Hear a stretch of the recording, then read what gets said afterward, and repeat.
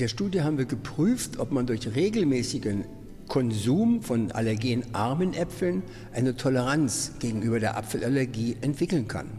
Toleranz entwickeln heißt, dass man beim Hineinbeißen in einen Apfel keinen Juckreiz in der Mundhöhle hat, die Lippe schwellt nicht an oder die Zunge schwellt nicht an. Man kann den Apfel essen, ohne Symptome zu haben.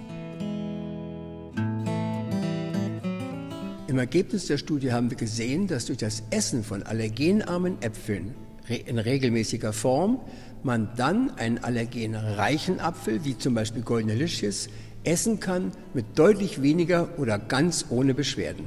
Zweitens ist die Grundlage dafür zu prüfen, ob man durch regelmäßiges Essen solcher Äpfel vielleicht auch die Symptome bei einem Heuschnupfen gegen Birkenpollen reduzieren kann.